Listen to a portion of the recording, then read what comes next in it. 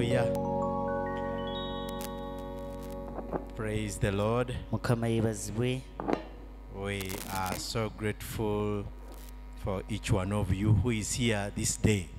Tuli basanyufu nnyo olwa buli muntu ali wano akawungezi ka leero. And we are so grateful for what the Lord has done us this day. Era twebaza Katonda olw'ebyo by'atukoledde mu lunaku luno. We welcome you again in our Bible study today. Nate era tubaaniriza mu saavisi yaffe ey'olwaleero. And we are so grateful for those who are coming and for those who are already here. Twebaza Katonda olw'abo abali mu kkuba abajja n'abo abatuuse abali mu kifo kino. You may have your seats. Muyinza okwetuulirako. Thank you very much, worshippers who have led us and those who have prayed. Mwebale nnyo abasiinza abatukulembedde nammwe abasabye. May God bless you. Kama abawe omukisa. Because of time, Olw'obudde we have a few minutes tulina eddakiika ntono and we want to use it profitably. era twagala tuzikozese bulungi zitugasize ddala bulungi. Those who are coming us will find us on the way. Abo abali mu kuba bajja tusanga nga tutambudde. And we want to begin sharing more deeply about this idea of overcoming. Tugenda buziba tusime ku kino ekigambo kino ekyokuwangula. Many servants of God have shared in different ways or different views or anointings about overcoming.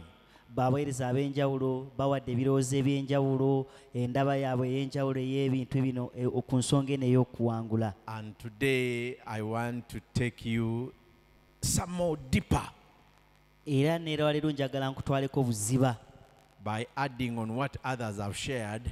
nga nnyongereza ku ekyo abalala kye bagabanyeeko. Maybe at the end of this service, God will lift you to another ground. Oba oli awo ku nkomerero ya saaviisi eno Katonda ajja kubaako ne waakutuusizza. And today I want to share about the overcomer's mindset. Nja kwogera ku ndowooza y'omuwanguzi. Those who overcome, what is in them Kati abo abawangula kiki ekyenjawulo ekiri munda mu bo that propels them to overcome when others have been defeated, ekibasindiikiriza okuwangula ate ng'abalala balemererwa, or when others get stuck? oba abalala bwe bakwamira. That mindset Endowooza eyo is what I want to equip with you. eyo gye njagala okubangula nayo. Maybe God will lift you to another level, Oba oli awo Katonda ajja kuyimusa ku ddaala eddala. because the Bible says, I pray that you may prosper even as your soul prospers. Nga Bayibuli bw'etugamba nti nsaba nti mukulaakulane era ng'emmeeme yammwe bw'ekulaakulana. So your progress cannot exceed your mindset. Kati okugenda ku maaso tekujja kugenda wala kusinga endowooza bwe bw'olowooza. It is your mind that leads your progress. Kati endowooza yo yegenda okukukulemberamu mu kulaakulana kwo. And your progress gives you a step above another step. Era n'okugenda ku maaso kukujja ku ddaala erimu ne likuteeka ku ddaala eddala. Let's begin from the theme scripture of 1 John 5:4. Katutandikire mu kyandikibwa kyaffe eky'omulamwa ekya Yokaana ekisooka 5:4. And let's open it by being critical to some of the words used in this scripture. Era tugenda kugenderera nnyo ku bimu ku bigambo ebiri mu kyawandiikibwa kino. And it begins by saying, for whatsoever is born of God overcomes the world. Lutandika nga lugamba nti buli ekizaalibwa Katonda kiwangula ensi. There is a full colony there. Waliwo obubiri obwo. Those full colonies means this is double full stop. Don't even dare to read anything more, not until you have exhausted to understand what this means. Kati obubiri obwo buddooti butegeeza nti toyinza kusoma kiddako nga tonnaba kwekkenneenya kino kitegeerera ddala ky'osoose okusoma. Have a critical look kati kitunuulire eddala okyekennenyeza eddala Understand each word which is in this scripture. era tegeera buli kigambo ekiri mu kyawandiikibwa kino. And here, the key word I want to point you at is the word whatsoever. Kati wano ekigambo kye njagala okutunuuliza ennyo kyekino nti buli ki, Not whosoever. tekiri nti si nti buli ali, This word is not whosoever. tekiri nti buli ali, It is whatsoever. kiri nti buli eki. Aha. So, in this scripture, it goes beyond a person. Kati ekyawandiikibwa kino kigenda okusukkuluma omuntu. The overcoming issue is beyond you as a human being. Eno ensonga y'okuwangula esukkuluma ggwe omuntu. It goes beyond your own physical, psychological, and spiritual. Esukkuluma ggwe omuntu mu buliwo, mu mwoyo ne mu mpulirayo. So, what is born of God here is not specifically you. Kati wano ekizaalibwa Katonda tekiri nti ggwe. There is a lot that God bears. Waliwo bingi Katonda by'azaala. God can bear to you an idea, Katonda ayinza okukuzaalira ekirowoozo. and that idea makes you unique from all other people who are doing the same thing you are doing. Kati ekirowoozo ekyo ne kikufuula nti ekintu ky'okola kyanjawuloko okusinga abalala byonna bye bakola ng'ate bakola ekintu kye kimu. God can bear you a gift. Katonda ayinza okukuzaalira ekirabo. God can bear you a word of guidance or Ayinza instruction. okukuzaalira ekigambo eky'amagezi oba ekiruŋŋamya. And he says, all other things behave like this. Nga n'agamba nti ebintu ebirala byonna byeyisa bwe biti. But this one thing I have Naye kino ekimu kyokka kye nnina is going to make you overcome. kigenda kukuwanguzisa. For example, Ekyokulabirako for Elijah, eri Eriya, Elisha, Elisa it was a coat. yali kooti, He got his coat yajjamu kooti ye and struck the waters of the Jordan. n'akuba amazzi ga Yodaani. And the Jordan River provided a way for him. Kati olwo guno omugga gwa Yodaani ne gubakoolerawo ekkubo. He overcame by crossing. Ne bawangula olw'okusomoka. For Moses, Eri Musa it was a stick. gwali muggo. Stick. He cut Muggo. from the jungle. Omuggo gwe yatema okuva mu kibira. It was a stick that God used in the hands of Moses to conquer Egypt. Gwali muggo ogwali mu mukono gwa Musa Katonda gwe yakozesa okuwangula Abamisiri. Literally, the whatever or whatsoever here means whatsoever God says, this is it. That is it. Okusinziira ku kyandikibwa kyaffe kineno kino kitegeeza nti buli Katonda kyonna kyonna ky'azaala. That is where Jesus said Waliwo Yesu bwe yagamba that if you people stop these people from praising and exalting my name, we munaalemesa bano abantu okutendeeza n'okugulumiza erinnya lyange, I'm going to make these stones rise up and praise my name. ŋŋenda ganyagana amayinja okugolokoka gansinze. Do you know that stones can sing? Okimanyi nti amayinja gayinza okuyimba? How many know that stones can sing? Bameka abakimanyi nti amayinja gayinza okuyimba? You don't know. Temukimanyi.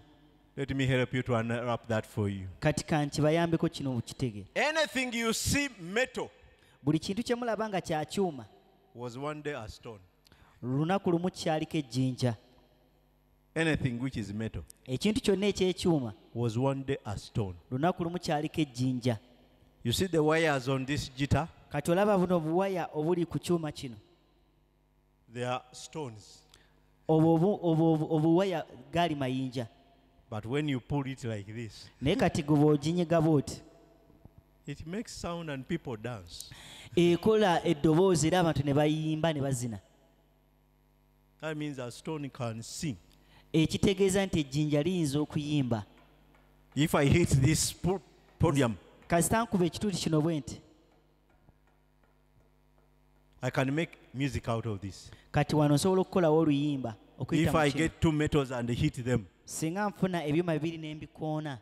you see these olaba zino jazz these hi-hats and cymbals, ezo they were one day stones. olunaku lumu gyaliko amayinja Now you are using them for music. kati obikozesa kuyimba. So it is the little vision you have out of something kati okwolesebwa okutono okwo kw'olina okujja mu kintu ekimu that may limit you kyekiyinza okukugira from seeing the broadness of what God can produce as fruits over one thing He has given, kiyinza okukuziyiza He has put okulaba in your hands. obugazi bw'ekyo ekintu katonda kyayinza okukola mu ekyo ekintu ekitini kyatadde mu mikono gyo Or something around you. oba ekyo ekikwetoolodde. Whatever is born of God buli ekizaalibwa katonda overcomes the world. kiwangula ensi. During COVID, mu biseera bya covid I'm beginning with this to broaden your view of understanding. ntandise na kino okugaziya endowooza n'entegeerayo. A certain man omusajja omu got certain leaves yafunayo ebikoola and gambled with them and mixed them and boiled them and started using them for cure. n'abitabula wamu n'abikozesa ng'eddagala. And God bare unto this man a formula katonda n'azaalira omusajja ono enkola of which leaves to mix. bikoola ki bye yali alina otutabula. And the leaves conquered COVID virus. era ebikoola ebyo ne biwangula kano akawuka kalumuma mawuggwe. It overcame. Yawangula. Whoever used that formula buli yakozesa enkola eyo overcame. yawangula. Whatever is born of God buli ekizaalibwa katonda overcomes the world. kiwangula ensi. Whatever. buli ki. Nothing on this planet is new.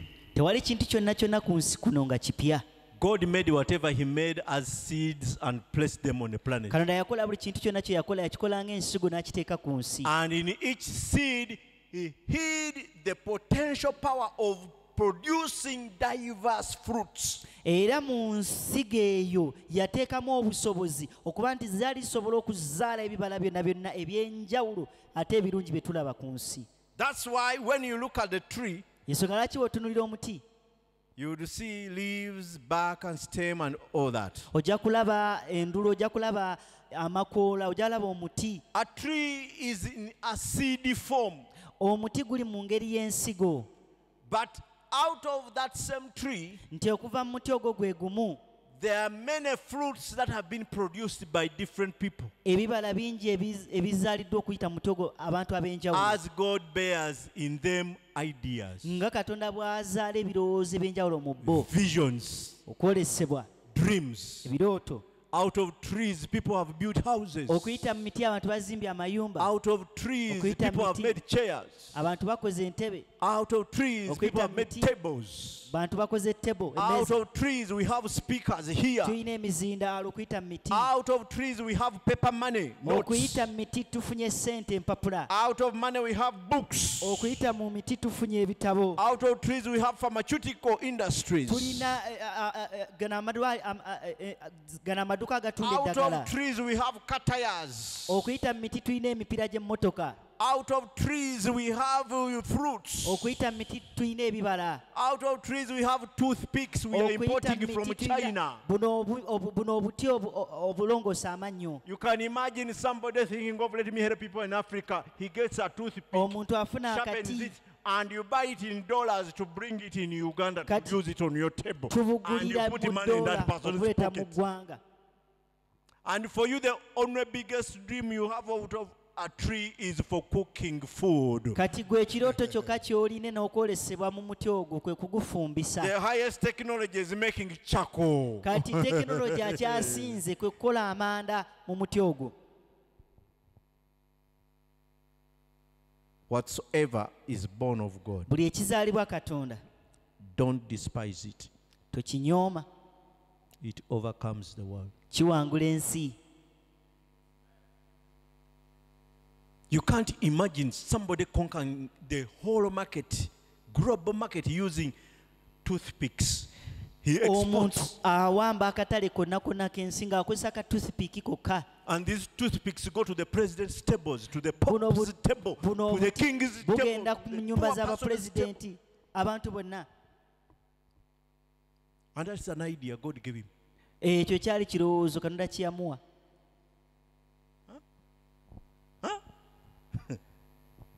Another one got scoops for ice cream. Omulala n'afuna ice cream.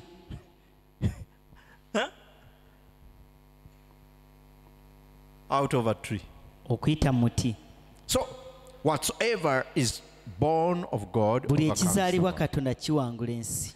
That is set by God, and you can't do anything about it, but just allow God use it in your life as Ekyo it Katonda is. yakiteekawo era tolina kyakikolera wabula buganya Katonda akikozese mu bulamu bwo. And he continued to say, and this is the victory that overcomes the world, Era neeyongera mu maaso ekyandikwa nga kitugamba era bwe buno obuwanguzi obuwangula ensi, even our faith.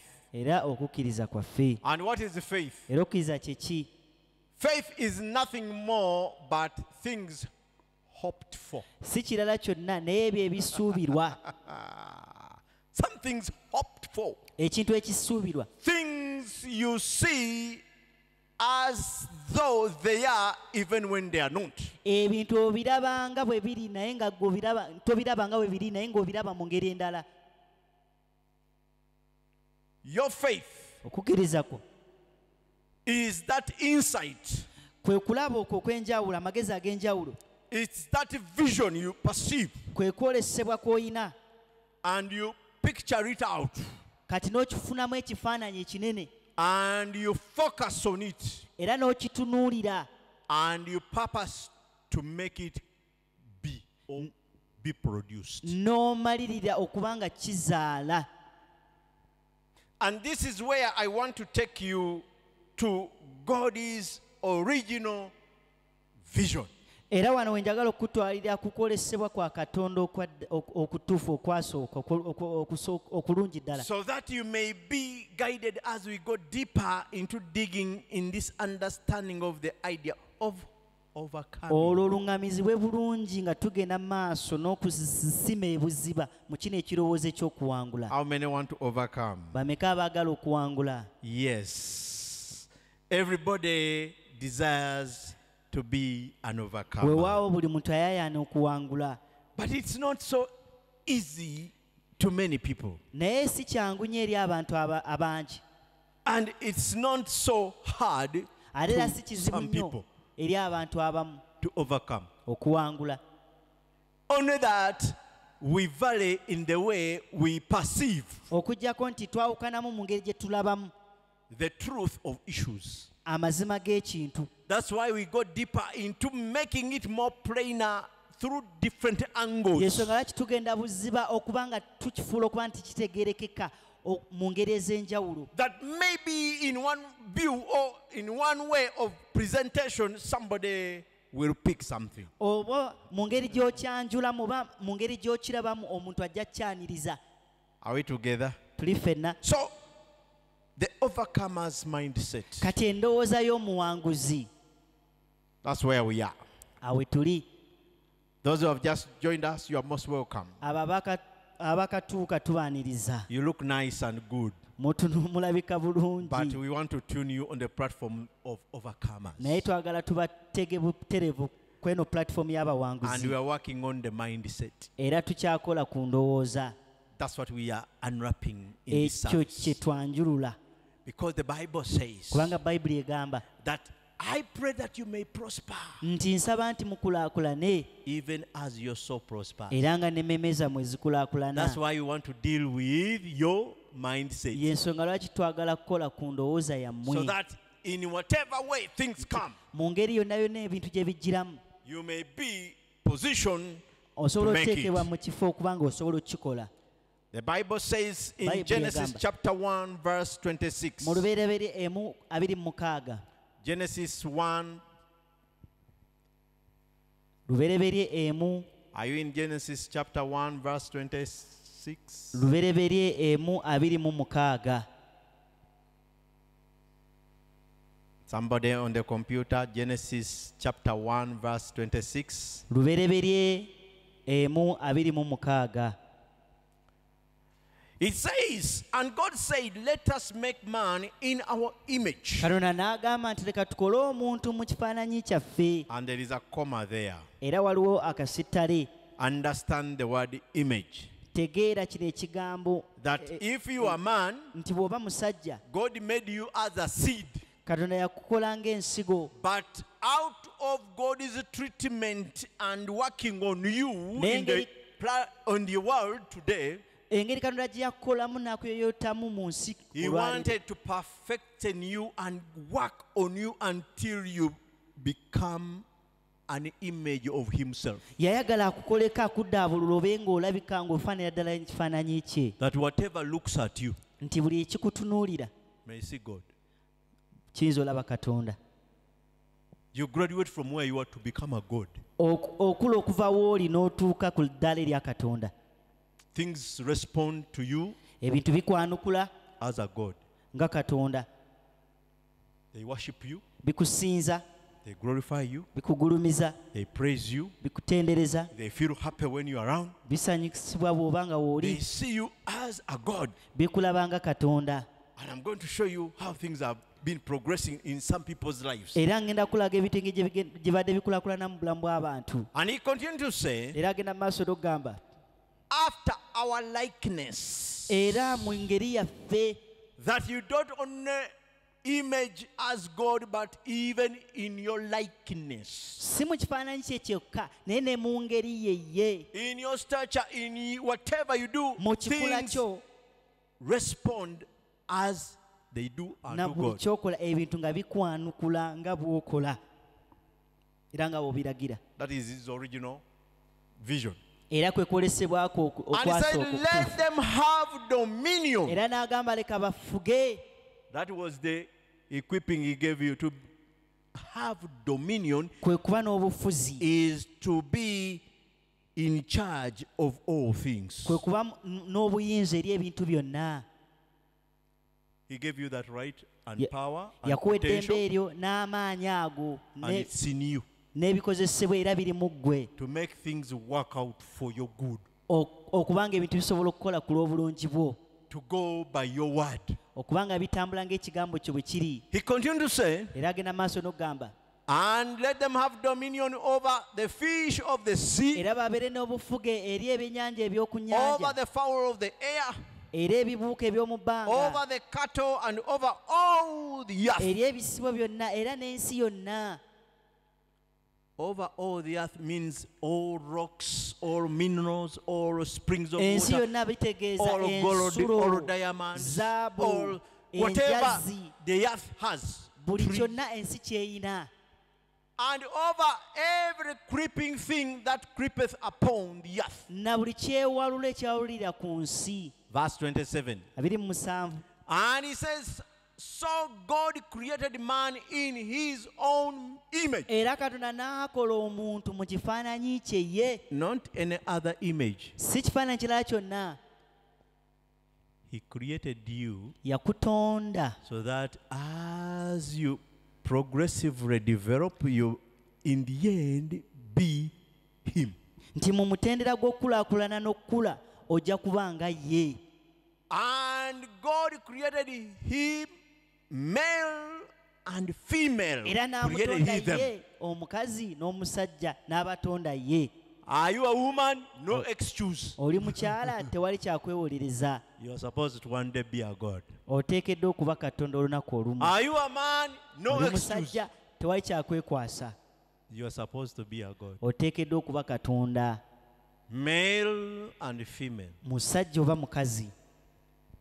However, when you go deeply and read more deeper in other verses after that, Bw'ogenda buziba mu kusoma ennyiriri endala ng'ovudde ku lunyiriri you will olwo, notice there is nowhere God gave man to have dominion over another man.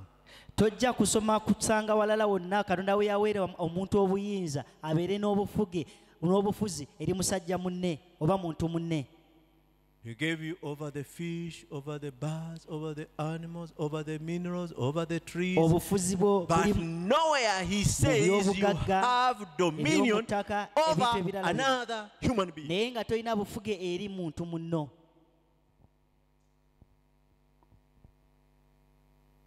Are we together? Tuli ffenna. And Ecclesiastes Era Mubuulisi chapter 7 7 verse 29. 29. He says, look, Baba, this only have I found, bino byokka bye nzudde that God has made man upright. nti Katonda yatonda omuntu ng'ali butengerere ng'atuukiridde Upright is supposed to be looking up to him. ng'atunudde waggulu. Man was created to be like this. Ali busimbalaala In the way he's supposed to relate with God. engeri gy'alina okukolaganamu ne Katonda. Man is on the planet Earth, Ali ku nsi but he was created to always look up like naye this yatondebwa kubanga bulijjo atunudda waggulu unto God. eri Katonda. That's why Jesus said, Ensonga lwaki Yesu yagamba, I do nothing on my own, nze sirina kye nkola ku lwange, but everything I do, naye buli kye nkola I first see what my Father in heaven is nsooka doing. kulaba kitange mu ggulu. That means always he will be looking up in heaven. Kitegeeza buli kiseera alinga atunudde mu ggulu. He will get instructions from the Father, not Ebiragiro sideways. abijja eri kitaawe so si ku luuyi na luuyi. The scripture says, Ekyandikwa kigamba, but men have sought out many inventions. naye abasajja bayiyiza ebintu bingi. God made them to look up. Katonda yabagamba okutunula waggulu. You see all plants, Olaba ebimera, look outside, all trees, irrespective of their kind. tunulya emiti singala engeri yonna gye gyakulamu. They are not bothered about what is around them. Tegifa ku biki ebigyetoolodde. Each plant is looking up. Naye buli kimera kitunudde waggulu. And by that, God provides that plant with whatever it needs, although it does not move. Olw'ekyo Katonda akigabirira buli kye kyetaaga era tekibulwa olw'okuba nti kitunulidde ye. It is only human beings that look sideways. Kati abantu bokka be batunula esayidi ne sayidi They start comparing themselves to neighbors. ne batandika okwegeraageranya ne balirwana baabwe. I am tall, you are short. Ndi muwanvu oli mumpi, I'm handsome, you are ugly. ndi mulungi oli mubi, You are big, I'm small. oli munene ndi mutono, You are land, I'm not land. oli muyivu nze siri muyivu. God made you to look up, my friend. Katonda yakutonda gwe otunule waggulu, Not to compare yourself with your surroundings. si kwegeraageranya n'ebyo ebikwetoolodde. That's why things are becoming hard for you. Yensonga lwaki ebintu bikalubiridde. Instead of taking in what comes from God who Mukifo- created you and placed you here, Ky'okuyingiza ekyo Katonda oyo yakutonda okuteeka ku nsi kuno eno. you are pumping a lot of irrelevance in you which was not meant to be in your way. Weeteekamu kakica bingi ne bikuzitoowerera omutwe gwo ng'ate tebiina kubeera mu ggwe. That you barely hear even what God says. Kati nga tosobola na kuwulira Katonda ki ky'ayogera. You hear a lot of what the surroundings speak. Kati owulira nnyo ebikwetoolodde kye byogera.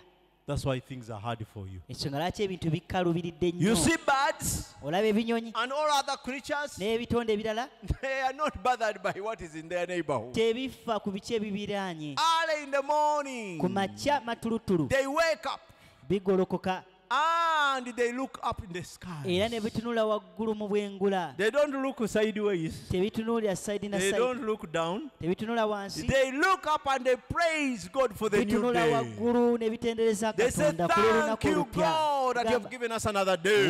weebale Mukama otwadde olunaku This olujja. day we know we are going to be fed from whichever Luno olunaku angle food tumanyi will come. tugenda liisibwa okuva mu buli luuyi lwonna And lw'ogabiridde. as they continue to praise, the brightness of the day opens more and more. Era bwe byeyongera mu maaso n'okutendereza olunaku ne luba lulungi gye biri. At the end, when everything is bright, shining, the first direction where they face, Kati nga olunaku lulabikidde bulungi gye bisooka okutunula they have faith birina okukkiriza that that's where food will be. nti gye bisooka otunula eyo emmere gy'ejja okuva So they set off flying. nga tebinaba na kubuuka kugenda. They start flying that direction. Ne zitandika okubuukira mu buluuyi And I olwo. want to guarantee you that by the end of the day, they will come back fed. Era njagala nkukakase nti olunaku oluwunzikira nga bikkuse bikomawo bikkuse. But man naye omuntu has no time to look up. talina biseera bya kutunula waggulu. They look on their watch. Batunula ku ssaawa zaabwe, They look on their programs. batunula pulogulaamu zaabwe, They look at their clothes. batunulira ngoye zaabwe, Then without even attending to the maker and design of the day, ne batatunulira n'oyo awunda lunaku. I'm going to look for money. Ngenda kunoonya ssente. They start looking for money, which money they don't know what they are going to make out of it. Kati ne ssente ze banoonya tebamanjira kye bagenda zikozesa.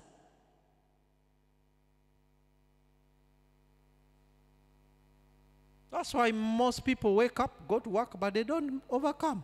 Y'ensonga lwaki abantu bagolokoka bagende bayiribe naye ne batadda na kantu. Because they are mishandling the laws of righteousness of the planet. Kubanga bakozesa bubi amateeka ag'obutuukirivu ag'oku nsi. They don't do things as they are meant to be done. Tebakola bintu nga biteekeddwa okukolebwa. Let me give you this scripture as well before maybe I continue. It has come to my mind. Kati waliwo kyandikibwa kino 38. kyenjagala obawa. Yobu 38. 38 I think verse 12 or 14, 13 there. Let me see. ku lw'ekkumi paka ku lw'ekkumi. Aha, yes. Let's begin from 12. It says, hast thou commanded the morning since Siragidde thy enkya days? okuva mu nnaku zange. Have you commanded the morning since your days?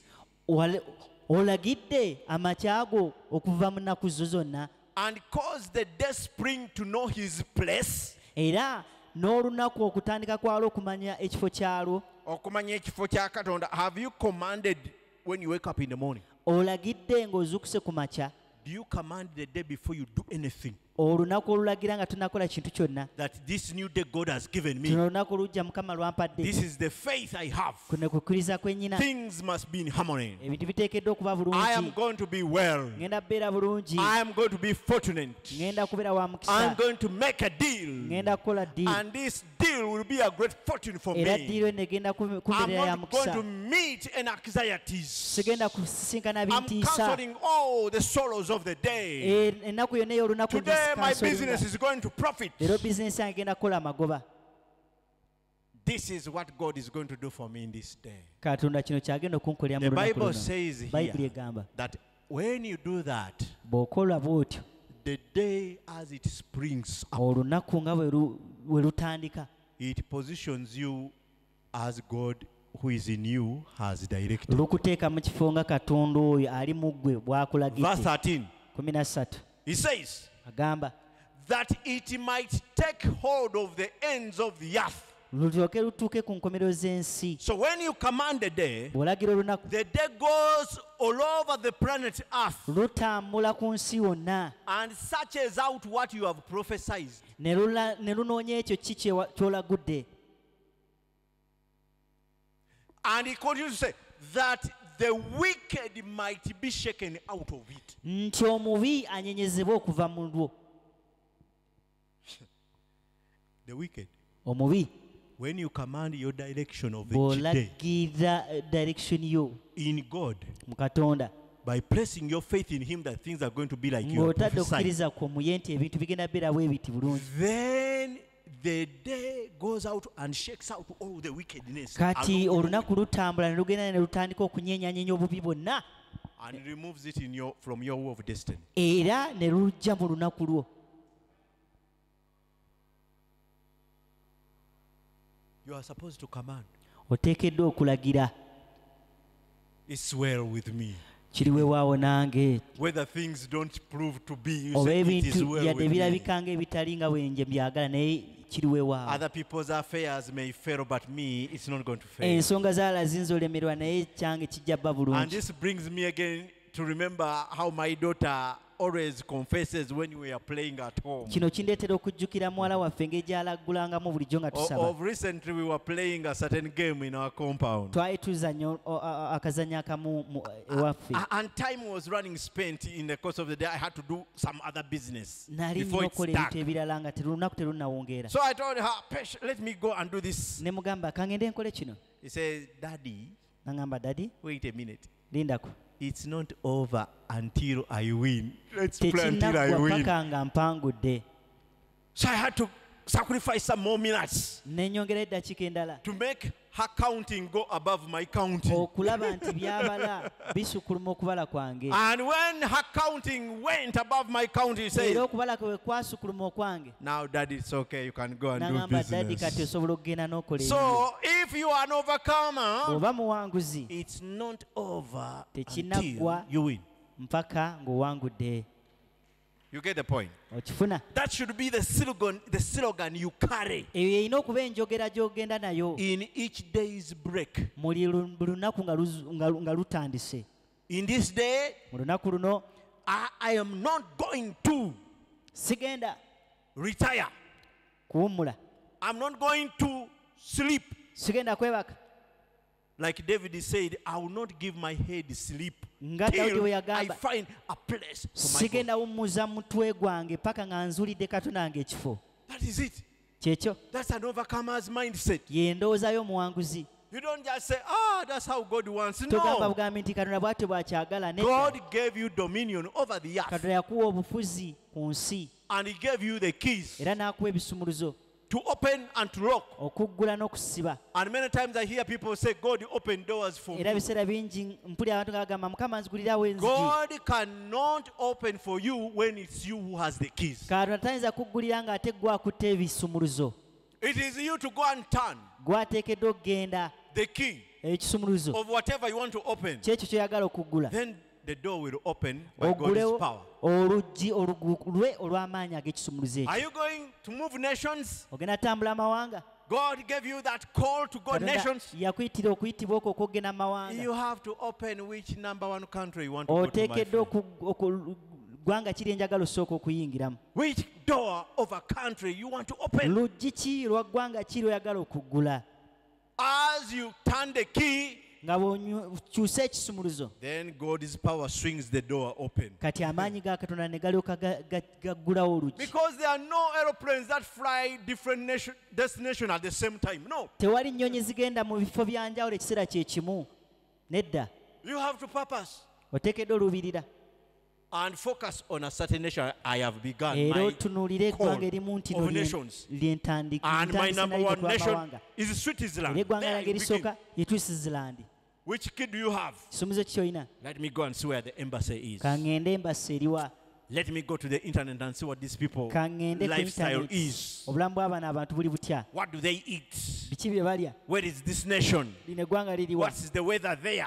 embeera y'obudde As ebyetya you get yourself informed, nga weweewa okumanya day by day there will be Lunaku- progress wajja beerawo okugenda mu maaso towards the day you Olunaku get your oluna- feet on a plane. olunaku lwe lunaazibira ojja teeka ekigere kyo mu nnyonyi And the destination will not be to any other country. era olugendo terujja kgenda mu ggwanga ddala lyonna It will be to Switzerland. lujja beera Switzerland gye walagidde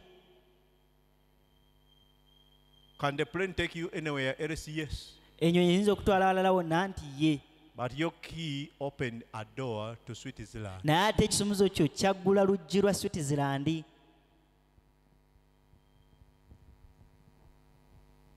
Will you meet challenges? onoosisinkana ebisoomooza Yes. weewaawo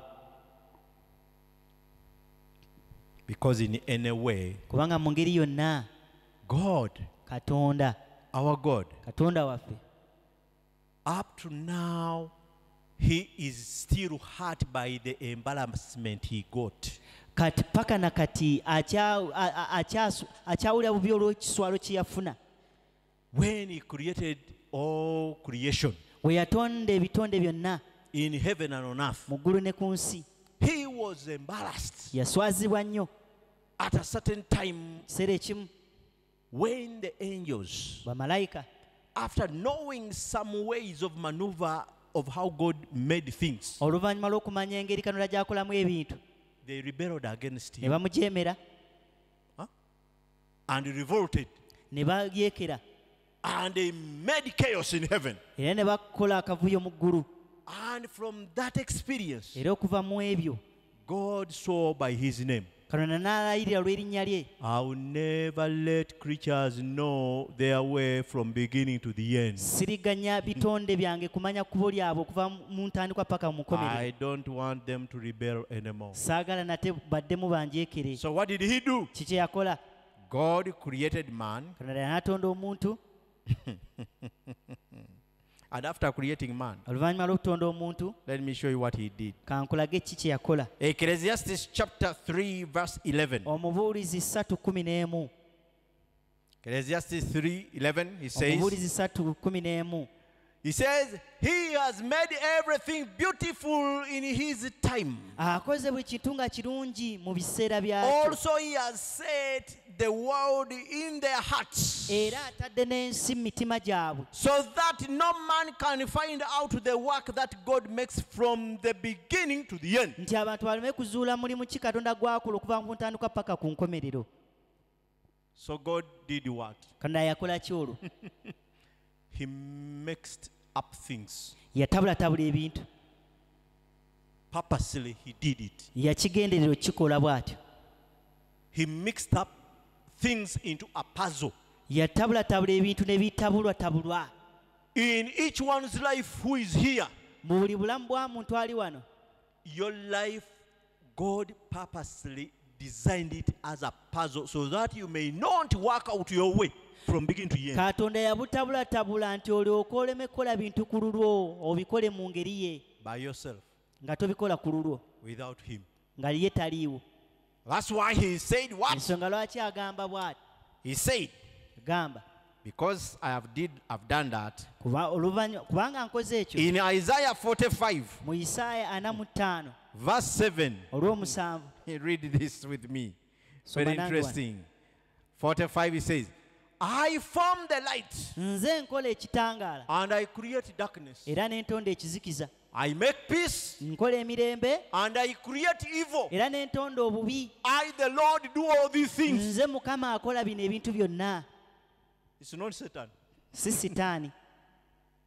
It is God, the design of evil. Katonda ye yagunjaawo obubi, So that you may not track your way alone. nti oleme kwekolera kkubo lyo.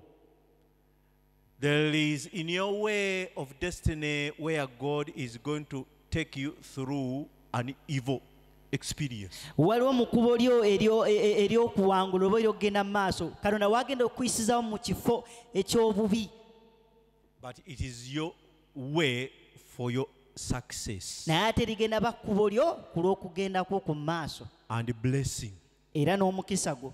So that when you get there, Nti bw'onaatuukayo, you will look at the evil he has led you through. kati ojja tunuulira buno obubi bw'akuyisizaamu, And he will want you to understand era ajja kutegeezesa that if it had not been him with nti you, singa tabadde ye ng'ali naawe, you would not gone where you were. tewalituusa awo w'otuuse. So he deserves your worship and praise. Kati yagwanira amatendo go n'okusinza.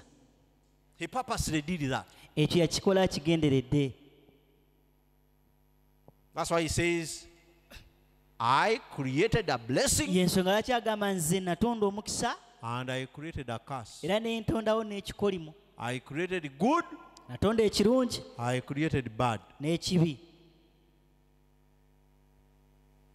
So, Pastor, why Musumba, are we casting out the demons and devils lwaki and emizimu fighting Satan tugigoba, left and right, up and Sitaani down? tumukuba wansi ne waggulu buli luuyi? It is you creating your own innovations, my friend. Kati gwe yeegunjizaawo ebintu byo by'ovumbudde. God never called you to fight Satan. Katonda teyakutonda kulwanyisa Sitaani. God told you just to resist him Katonda yakugamba muwakanye, muziyize.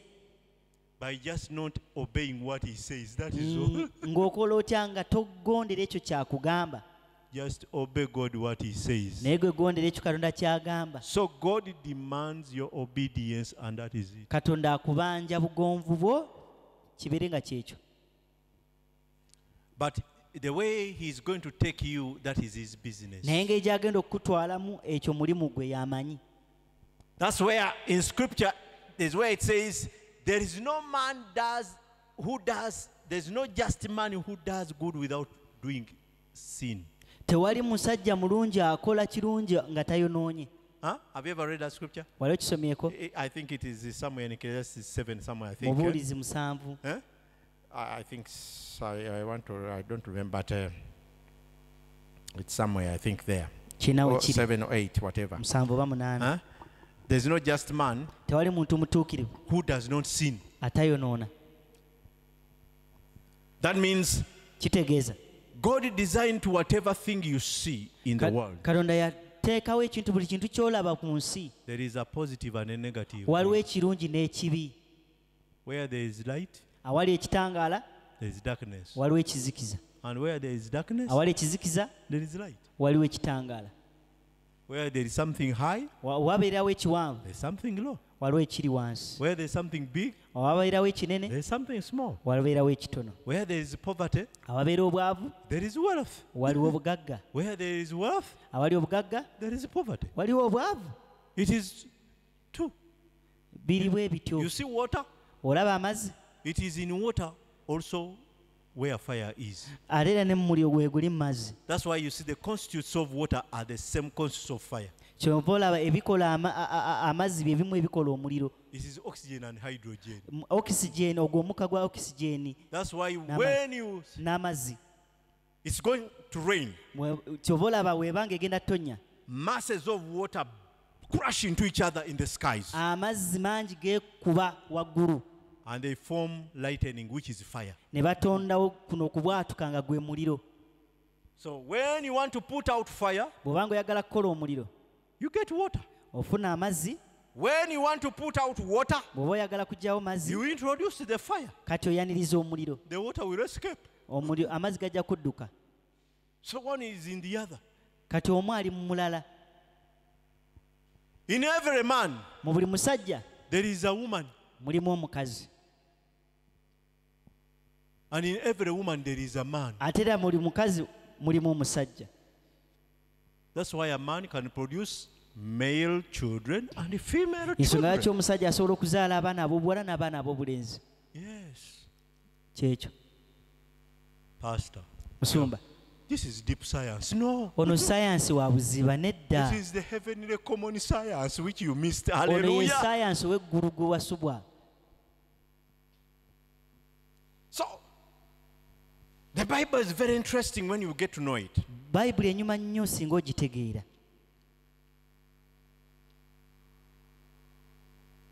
Ecclesiastes chapter 7, verse 13. Omubuulizi 7:13 It says something I want to paint out to you to make eyogera things more ekintu deeper. kye njagala okukusiigira.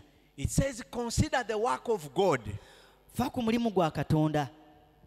You hear that statement? Owulira okwogera Anything, okwo. if it is a work of God, consider. Kintu ekuba mulimu gwa Katonda gufeeko. Don't take things for granted that Ebintu that's how they are supposed to be. Tobitwala nga bw'otyo nti bwekyo biteekeddwa okuba. If it is God in charge, Bw'abanga Katonda y'ali mu kufuga, suspend your reasoning. kati okunnyonnyolako n'okutegerako kuggyeewo. Because he says there is a way that looks right to a person, but the end thereof is death. Kubanga waliwo ekkubo erirabika ng'eddungi eri omuntu naye ate enkomerero yaalyo kufa. And there is a way that looks like it is death when the end of it is where life Naye ate is. ne wabeerayo ekkubo erirabika ng'ebbi ery'okufa naye ate nga mu nkomerero yaalyo bulamu. So if you are going to be an overcomer Bw'obanga onaaba muwanguzi and you are going to put your faith in God, era ng'ogenda teeka okukkiriza ku mu Katonda, never be attempted to create formulas. toganyanga okukemebwa okuteekawo enkola n'ogundawo enkola zo. Suspend all formal thinking, taking things for formality. Kati jjawo eno endowooza y'okuba nti ebintu bibanga bya bulijjo bwe biribawo And be ebityo. more ready to hear what God tells you and obey. Beera mukalaativu okuwulira Katonda ki kyakugamba era okigondere. And that's how you're going to overcome. Era bw'otyo bw'ojja okuwangula. Are you Moses? Oli Musa, You are going to confront a superpower nation, ogenda Egypt. kuŋŋanga gana amawanga gannaggwedda. According to God, He says you need only that stick you have Okusinziira Katonda akugamba weetaaga muggo gwokka to attack a nation like America with their nuclear. okweŋŋanga ensi nga Amerika. And if you are going to use your science and technology, you will look a fool. Bw'oba ng'ogenda kukozesa sayansi ne tekinologiya yawo ogenda ba musirusiru. Am I talking? So he continued to say, agenda mu maaso n'agamba, for who can make that straight which he has made crooked? ani ayinza okutereeza ekyo Katonda kye yakyamya? That means there are things God intentionally made crooked. Nti waliwo ebintu Katonda bye yakyamya ng'agenderedde. Intentionally, he made them crooked in your way of destiny. There Yabikyamya are things ng'agenderedde mu kkubo that lyo. will be crooked whether you are rich, whether you have the money, Oba oli mugagga oba olina ssente, whether you have all the gifts and talents. oba ng'olina ebirabo byonna ne talanta. There are moments that are going to manifest as crooked as Waliwo you ebiseera walk in your ebigenda way of life. okulabika nga ebikyamye mu kkubo lyo. Let me ask a question. Kankubuza ekibuuzo. Did Jesus sin? Yesu yayonoona? Did he sin? Yayonoona? No. Teyayonoona. But a crooked day came to him when he was going on the cross. Naye olunaku olukyamu lwajja gy'ali bwe yali ayolekera omusalaba. It was a crooked scenario, my friend. Ddala yali mbeera mbi.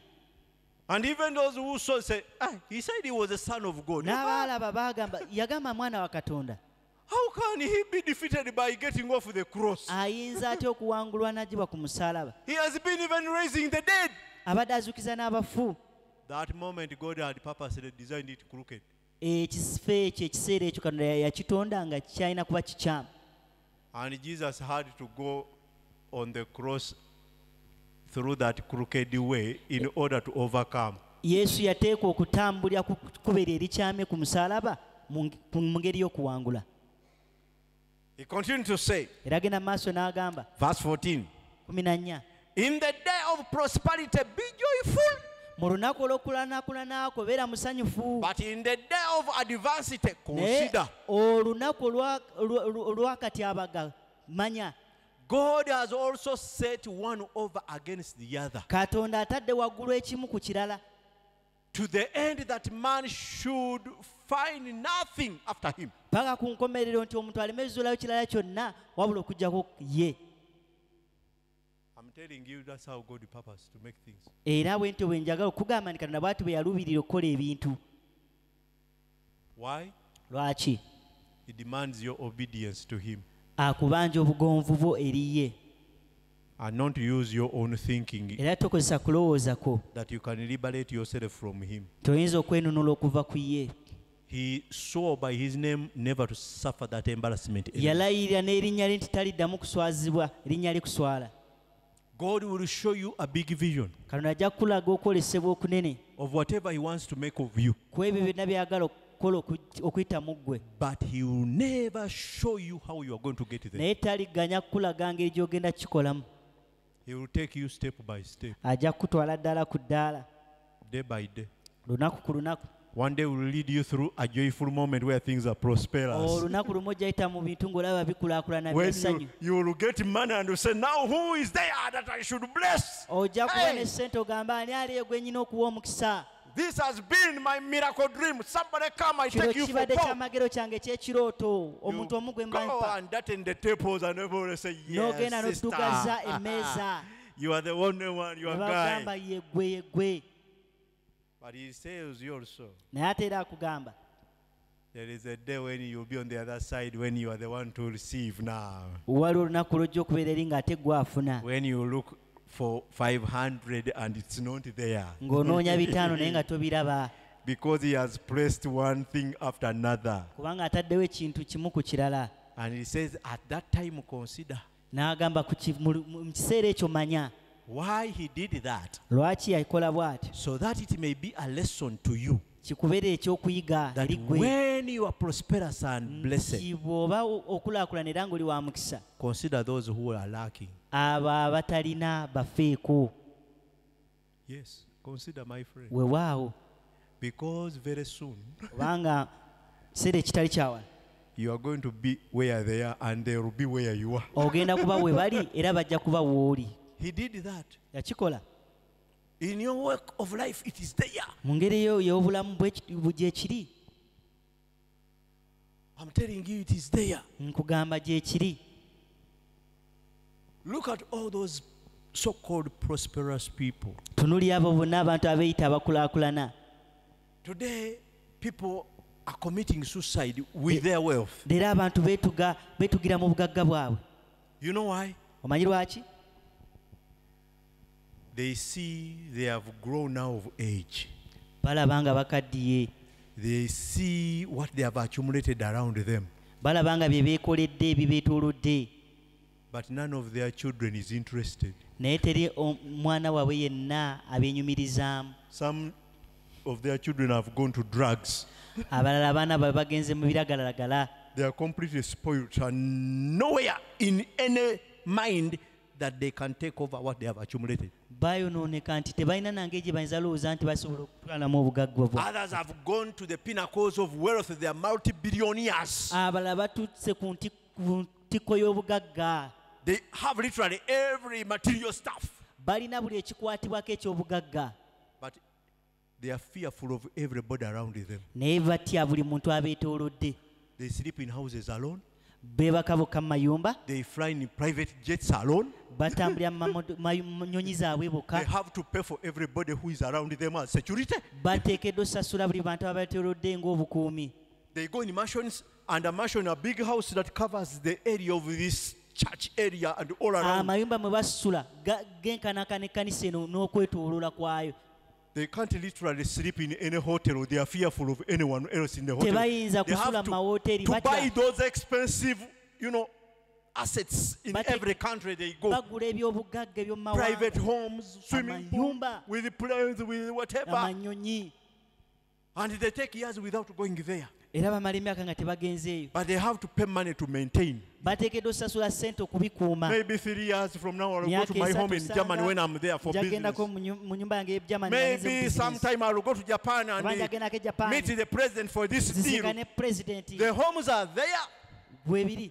draining money from whatever they have accumulated. Bafuna ssente okuva mu byonna bye baakola. Maintaining the water bills, Nga basasula amazzi, electricity, amasannyalaze, cleaners, abalongoosa, flowerists, abo abakola mu people who bimuli. prepare food because they don't know when the boss will Abateekateeka ever emmere. come. So the people who prepare, they are enjoying them before they go bad. They're enjoying. Huh? Bonna banyumirwa. They are bought expensive boats. They are there. Baguze amaato ag'ebbeeyi. Landing pads for the helicopters. They are there. Balina paaka mwe bapakinga ennyonyi zaabwe. But life cannot allow them to be there all the time. Naye obulamu tebubaganya kubeerawo kiseera kyonna. And when they are there, they have to spend to know who do I go with in that place. Era bateekeddwa okusasula okumanya ani gwe ŋŋenda naye mu kifo ekyo. And I've learned of recently there are women who have landed in that world. They are called gold diggers. Waliwo bono For obuwala them, they are there to bugolodiga. be taken by these rich ones. Bo bubeerawo kutwalibwa abasajja abagagga bano. They present them, exotic and very expensive ladies Beeteekawo to be hired to go and take, and then they dig Okupangisibwa, gold out of these okutwalibwa. rich guys. Because they are fearful of literally of everybody. kubanga batya abantu bonna. And yet, they were created to be social beings, to be Naye with other ate people. baatondebwa kubanga abantu aba bulijjo. But the bubbles around them cannot allow them to allow everybody to come around. Kati ebyo obugagga bwe balina ne bye balina tebiganya bantu kubasemberera. Buy expensive cars, planes, but no time to Bagula drive them. amayumba ag'ebbeeyi, emmotoka ag'ebbeeyi, naye tebalina budde bubibeera namu. Because when they are supposed to drive those cars, Kubanga webanga bateekeddwa okuvuga they amayumba, are amamotoka ago. supposed to pay for the security entourage of like a president to move with them. Bateekeddwa osasula bano abantu abakola security ng'abakulira To drive omukulembeze like w'eggwanga. Benny Chiwanuka, they have security everywhere, Balina clear the security roads. wonna. Hey, nowhere to stop. Tewali we bayimirira, Tinted glass, bulletproof up. bali mu security. The air they breathe, they have to pay for it, pumped through machines. You know, Omukka gwe bassa hey, bagugulirira. what are you talking about? Ki kyoyogerako?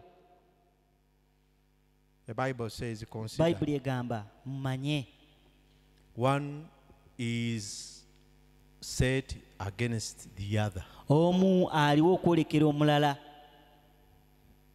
That's why Jesus was a unique rich man. Y'ensonga lwaki Yesu yali musajja omugagga ow'enjawulo. Most people think Jesus was poor. No. Abamu balowooza Yesu yali mwavu. He was one of the richest guys in Yali his omu ku days. bagagga abaali basinga mu nsi. Actually, the richest. Actually akyasinza obugagga. Did you know that? Wali okitirowoozezzaako ekyo? Or they preached you he was that poor man with one garment. Oba baakubulira nti yali mwavu eyayambalanga ekyambalo kimu. No, Jesus was one of the richest guys. Yali omu ku bagagga abasinga ffugwe. Can I show you that? kankikulage ekyo. How many have ever found that scripture? Bameka abaali bazudde ekyawandiikibwa ekyo? 2 Corinthians 8:9. Abakolinsi Let's get that scripture, then we get back to 8:8 this. 9. I want to just clear your mind so that you get to know. Njagala otereeza endowooza yo olyoke omanye. Yes, it says, for you know the grace of our Lord Jesus Christ, Kubanga mumanyi nti ekisa kya Mukama waffe Yesu Kristo that though he was rich, yadde nga yali mugagga, mark that. He was what? yali mugagga, Though he was rich, yadde nga yali mugagga, yet for your sakes he naye ku became poor, lwammwe yafuulibwa mwavu, that you through his poverty might be rich. nti mmwe okuyita mu bwavu bwe mmwe mugaggawale. What does that mean? Kitegeeza ki ekyo? Jesus was a multi-billionaire or Ye yali trillionaire, mugaggafu ge, staying in the executive quarters of Kololo wherever you want. ng'abeera mu bifo bino ebyaba ab'embuto. But oftentimes Naye ebiseera bingi he would sacrifice his dignity yeerekerezanga ebitiibwa bye and walk on foot n'atambula ebigere, and go to the slum of Chisenyi to meet a friend like you and me, n'agenda mu bufo obwo obw'omugotteko so eyo that he Buse, may give you a treat of a rich man's life, n'alyoka akulaga obulamu bw'omugagga. so that your mindset may change. They say when you're eating a banana, you don't throw the whole thing inside. You cut it with a knife and a fork, and Nti you eat bw'oba a olya banana in an eryenvu, expensive way. toliteekayo lyonna wabula olisalako mpolampola n'oligira mu ngeri ennungi. You use first-class porcelain glass to serve yourself, not your fingers. Or Tokozesa paper. ngalo zo wabula kozesa glass kuweereza. You don't drink a soda from the bottle. You may get bottle crumbs in your throat. Pour in the glass. Tokozesa boto Put kunywa a soda. lemon there. Treat it with ice Teekako mu cubes. And glass. then, my friend, make sure the glass is so transparent. You see whatever is inside. nti eyaka bulungi erabika bulungi glass. And put on a napkin, and then you take it Oteekeko expensively ka like a napkin, soda. okanywa Come mu on, ngeri that is a sort y'ekitagga. of a rich man's life. But it's the same coke. Naye kooko Hallelujah. y'omu omwavu ngeri gy'amunywamu yemwawula ku mugagga. You don't swallow the whole onion. You cut slice small stuff. Akatungulu tokamirako nakkamalayo wabula okasala mpolampola Small butundutundu. stuffs of the tomato.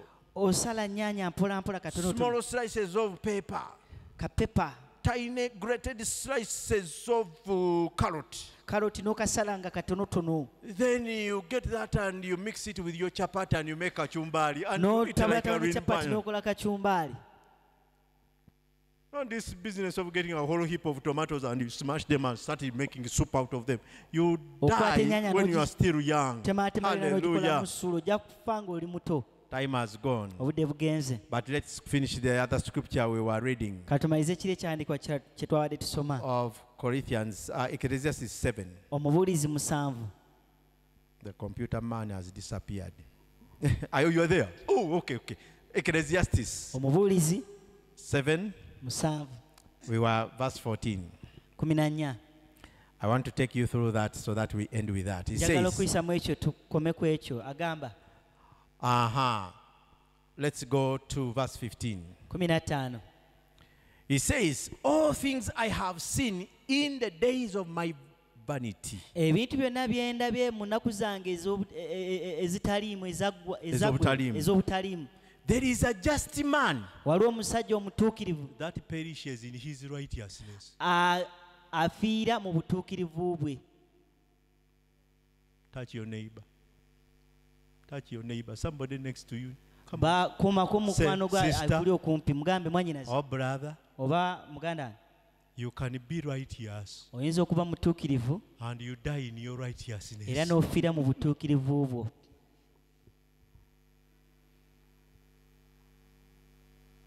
He continued to say, N'agenda mu maaso n'agamba and there is a wicked man era waliwo omusajja omubi that prolongs his life ng'ayongerayo ennaku ze in his wickedness. mu bubi bwe. I do right, then I die before my days. Kati nkola bulungi ate n'enfa nga sinnatuusa. And then somebody who is wicked, he lives Ate omubi longer. naye n'awangaala. This is an imbalance of justice. Ddala buno si bwenkanya. No, Nedda, it is not. si bwe kityo. It is just because you are less informed of the Lwakuba truth. nti tomanyi. The planet was created with two forces always. ensi yakolebwa n'amaanyi ga mirundi ebiri And God leads you in a way era as He katonda desires. yakulembera mu kkubo engeri gy'ayagala. He can purpose the right way to be in what looks like wrong. Ayinza okuganyisa okuyitira mu kkubo erirabika ng'eddungi naye nga bbi. And another time He can purpose to take you in what looks as right when He's leading you into trouble. naye nga To test ayinza you. n'okuyisa mu kiyinza okulabika ng'ekirungi naye nga tekikutwala mu kuzikirira. You have been poor. Obadde mwavu, God blesses you with a lot of money in katonda one go. n'akuwa omukisa n'obugagga bungi, When He's setting you for a trap to see your faithfulness. naye ng'akutega katego okulaba obwesigwa bwo. Then all of a sudden He comes like He came to Abraham after N'akomawo nga bwe looking for a yajja eri child Abraham. for a long time. Ng'amaze okunoonya omwana ebbanga ddene, And then He tells me, sacrifice that child. to me." n'amugamba You know what oyo that means? musaddaake. Omanyi kye kitegeeza?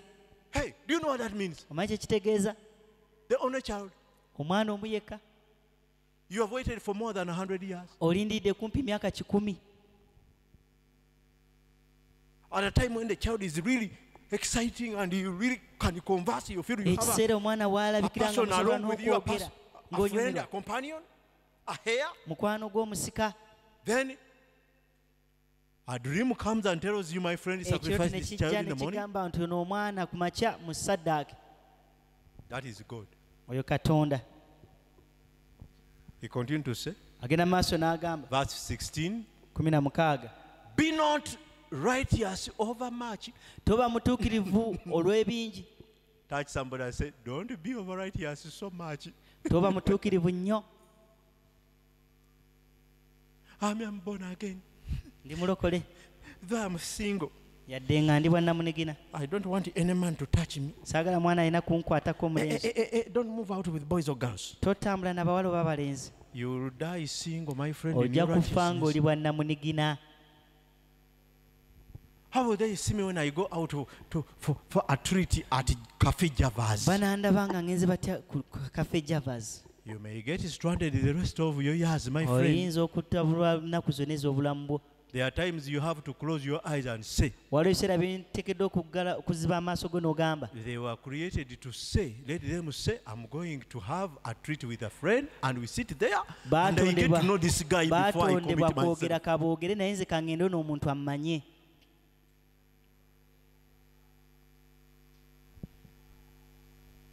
Yes, Weewaawo, by faith, olw'okukkiriza you risk and say, yes, let's go. weeteeka mu katyabagano gaaka tugende.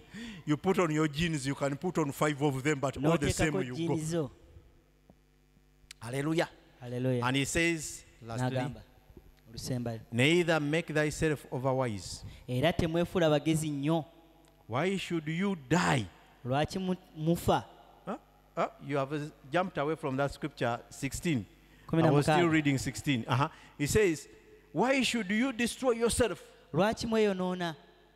Wezikiriza. Lwaki mwezikiriza? 17. Be not overmuch wicked, neither babi be nnyo, thou foolish. Why newankubadde should you ababuyabuya. die before your time? Lwaki mufa nga temunnatuusa? Verse 18. 18.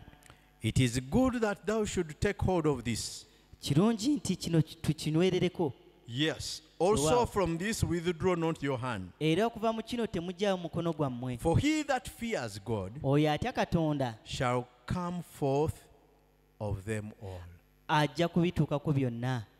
That means shall overcome all scenarios. Ajja kuwangula byonna. If you fear God, Bw'obanga otya Katonda, that means always you will give him room to first speak to your heart which ojja mu right way to ekifo go. okuba nti ajja sooka ayogere ku mutima gwe ekkubo ly'oteekeddwa otwala. If you fear God, Bw'obanga otya Katonda, in whatever step you are going to take, mu buli kigere ky'otwala, God will prompt you whether to take a step forward or backward. Katonda ajja kukuluŋŋamya oba otwala ekigere mu maaso oba emabega. Be like the birds. Beera ng'ebinyonyi. What do you lose when you take your cares to God first before you Ofaayo venture? ki gwe bikweraliikiza bw'obiteeka eri Katonda? What do you lose? Ki ky'ofiirwa? God does not need long prayers. Katonda teyeetaaga ssaala mpanvu, He just needs your honesty. ayagala bwesimbu bwo In whatever you tell him, that is all. mu buli kintu ky'omugamba. It could be one word, Kiyinza oba ekigambo ekimu, but you exactly express what you mean. naye ddala ky'oyogera okikakasiza ddala. As simple as that. Bwe kityo bwe kikola. Then you allow him to speak back to you Olwo n'omuganya n'ayogera naawe in accordance to what you spoke to him. okusinziira ku ekyo kye wayogedde naye. Then you will overcome. Olwo ojja kuwangula. I'm telling you. Nkugamba, Do you have a child? olina omwana, You want your child to make it in life? oyagala omwana wo ayite mu bulamu. There is where God will speak to you about your child and say, Waliwo Katonda wajja okwogerako ku lw'omwana wo agambe, discipline this child ono omwana mubonereze according to what this child has done. okusinziira ku ki ky'akoze. Get a cane, Kwata not kakibo, words. si bigambo. Get a cane Kwata kibooko and give him 5. omuwe ow'embuye And emale. after you have given him 5, Bw'omala omuwa kibooko, make this child sit there mutuuze wansi and tell them, never do this again. omugambe toddangamu n'okola kino, Because if you do it again, kubanga bw'oddamu n'okikola it will lead you to A, B, C, D. kijja kuleetera ku kino na kino na kino. Then at certain occasions, Era waliwo ebiseera ebimu God will say, Katonda wajja ogamba, don't cane this child. tomukuba, Bring this child over muleete and speak to this child nicely. era yogera bulungi n'omwana ono With a hug and a kiss. ne kahaaga n'akakiisi. However grievous this child has messed up. Yadde ng'omwana ono akoze bubi ng'akunyizizza nnyo. That's how God works. Katonda bw'atyo bw'akola For you to overcome, gw'okuwangula. God demands you to give him your ears. Katonda akubanja omuwa amatu go. May God bless you in Jesus' name. Katonda abawa omukisa mu linnya lya Yesu. I don't want to give you much. Saagala bawa bingi, Just those few little remarks about an overcomer's mindset. naye jasi bitono ku ndowooza y'omuwanguzi. Wake up with a purpose. Golokoka n'ekiruubirirwa. Aim at something. Baako ky'oluubirira. And tell yourself, Era weegambe, it's not over until I win. tekinnaggwa okutuusa nga mpangudde. But don't depend on your understanding. Naye gwe tobeererawo ku magezi go. Things may work out good, Tubiyinza okukola olw'obulungi, but don't tell yourself it will always work like that. naye teweegamba nti bulijjo kijja kukola bwe kityo. There is advanced just at the corner. Waliwo wakati abaga mu maaso. Prepare for it Keetegeretekere with a positive mind. n'endowooza ennungi. Don't say immediately, this is Satan. Togamba mbagirawo nti ono ye Sitaani, And you start casting out in Jesus' name. n'otandika omumugoba mu linnya No. lya Yesu. Always confront challenges as opportunities Bulijjo. of another alternative way of making things happen. Weŋŋanga ebisoomooza ng'omwaganya okola okugenda mu maaso. Ask yourself, Weebuuze, God, why am I here? Katonda lwaki ndi wano? Why are things like this? Lwaki ebintu biri bwe biti? When you ask that question, Bw'obuuza ekibuuzo ekyo, then God will realize you are attentive now to hear always what he says. Katonda ajja kulaba nti ddala amatu go magufu okuwulira ki kyakugamba He bulijjo. will tell you the reason why things are happening like Ajja that. kukubuulira lwaki ebintu bitambula nga bwe biri. And I'm telling you very soon, he will tell you, had it been that scenario, Era mbagirawo gy'agamba singa tekyali ekyo, you would not have got this. kino tewaali kifunye. I'm telling you. Kituufu nkugamba. That's how God works, because he's a parent to us. Katonda bw'atyo bw'akola kubanga ye muzadde gye tuli. In our lives, there are certain things at times he has to remove Waliwo mu bulamu bwaffe ebintu by'ateekeddwa okuggyamu to make us fit for what blessing he wants to place in our lives. otugwanyiza okulimira mu kifo eky'omukisa kyagala tubeeremu. That's why God cannot make you rich Ensonga lwaki Katonda tasobola kukugaggawaza when he has not tested you in how faithful you are in handling other people's money. nga tannaba kulaba bwesigwa we oli mwesigwa otya engeri gy'okwataganyamu ssente z'abalala. He can't. Tasobola. He will test you and test you and test you and test Ajja you until he kukugezesa says, akugezese. this person's heart is now rich. kati omutima gwo n'omuntu mugagga. Even if he loses $1 million, he will not curse everybody ne around. bw'afiirwa miliyoni tajja kukolimira abantu, Then he will give you billionaires. ajja kuwa babiliyoniya. Because in life, Kubanga mu bulamu there is where you will make losses. waliwo ojja oba ng'ofiirwa, And there are times when you make fortunes. ate waliwo ojja oba ng'ofuna bufunyi, But you have to remain sober. naye ate oteekeddwa oba ng'otegeera. Huh? When you are rich, Ng'oli mugagga it doesn't mean put on a big pot belly to show everybody money has come. toteekako olubuto lunene kulaga nsi nti kati obugagga buzze. Actually, very rich people Kati ate era ddala who have abagagga learned the principles of wealth, abayize ennono z'obugagga, most of them are in shape. abalala bo bali mu kashepu kaabwe bwe batyo You batono. see this Elon Musk who is making robots? Olaba ono Mosiki omugagga, The Tesla guy, very rich guy, musajja mugagga nnyo, but almost my size. naye alinga sayizi ya musumba. Donald Trump, Donald Trump very rich guys, mugagga nnyo, but moderate, not pot-bellied guys. That naye sigana agabuto. these poor ones are the ones you find eating 5 kilos of pork. I'm Abaavu telling you. bw'osanga ng'alya kilo 5 ez'embizzi. I'm telling you. You should be yourself like Jesus. Olina okwebeerezawo nga Yesu. You are the richest guy, Gwe mugagga asinga, but you can afford to go to Lazarus' house and you take a meal there. naye osobola okugenda ku nnyumba ya Lazaro n'otwala ekyokulya Without expecting somebody poisoning you. nga tolina nagwe osuubira kukuteekamu butwa. The Bible says Lazarus was poor, but he was Jesus' friend. Yali mwavu naye nga mukwano gwa Yesu. How many friends do you have in Chisenyi? Bameka emikwano gy'olina ekisenyi? Not very many. Si bangi. Hallelujah. Let's pray as we are Katusabe nga bwe tuli because of time. olw'obudde.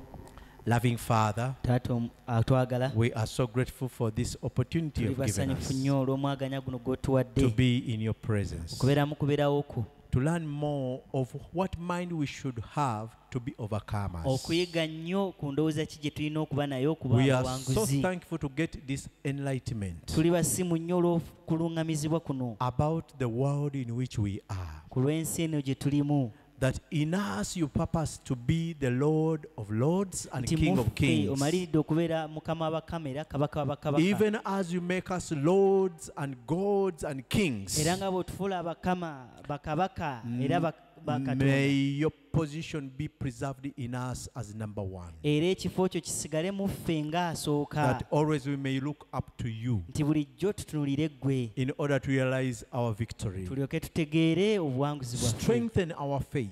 Zamu bujama okukkiriza kwaffe. Let all noise and confusion be cast out of our hearts. Leka byonna ebireekaana n'ebitabula bijjibwe mu Let mitima all gyaffe. insecurity and uncertainty be cast out of Leka our byonna minds. byonna ebitutiisa nakyo ekinaabeerawo enkya Let our confidence in you be strengthened by the fact obuvumu bwaffe bubenywezebwe olw'omazima that you are God so much aware of each one of nti gwe us. Katonda amanyi ddala ku ffe Even ffenna. whatever is happening in our lives, nti na byonna ebigenda mu maaso mu bulamu we bwaffe commit it before you. tubiwaayo mu maaso go. May you take charge.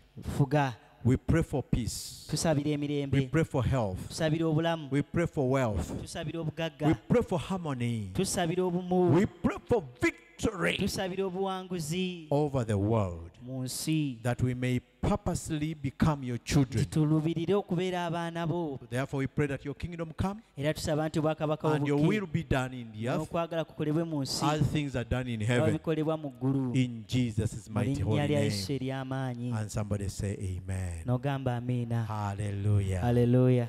Amen. God bless you. Kama abawo omukisa. So if you have an offering, Bw'oba n'ekiweebwayo a tithe, ekimu eky'ekkumi or any fruit you are brought oba ekibala kyonna ky'oleese, with you, please, you can bring it in the basket, and God bambi bless osobola you. okyeta mu basiketi mu kibbo, And turn to your neighbor era kyukira muliraanaawo, and say, may the grace of our Lord Jesus Christ and the love of our God and and the fellowship of the Holy Spirit be with us all, now and forevermore.